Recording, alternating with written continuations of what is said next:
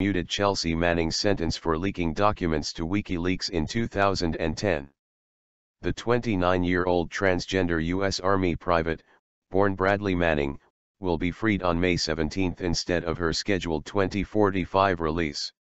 She was sentenced to 35 years in 2013 for her role in leaking diplomatic cables to the anti-secrecy group. The leak was one of the largest breaches of classified material in U.S. history. The White House had suggested in recent days it was open to commuting Manning's sentence. She twice attempted suicide last year at the male military prison where she is being held at Fort Leavenworth, Kansas. Manning also went on a hunger strike last year, which ended after the military